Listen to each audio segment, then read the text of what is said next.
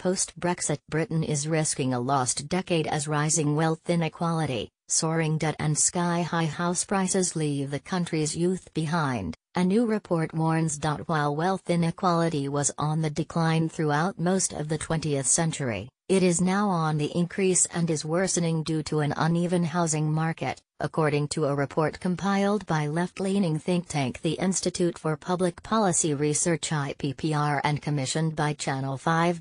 Overall, wealth inequality across the country is twice as great as income inequality, with the wealthiest 10% of households owning 45% of the country's wealth, while the least wealthy half of all households own just 9%.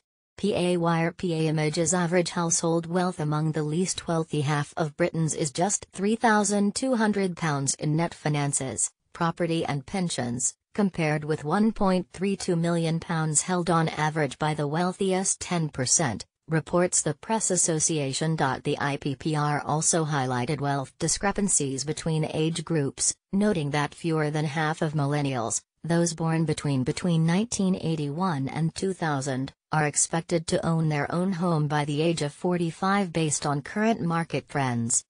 Every generation since the post-war baby boomers has accumulated less wealth than the generation before them had at the same age, the IPPR said. The next generation is set to have less wealth, largely due to housing inequalities. In 2014, house prices in London were 10 times median earnings, versus 4 times earnings in 1997, making it increasingly hard for younger Britons to share in the UK's wealth without substantial support from family, which not all have access to.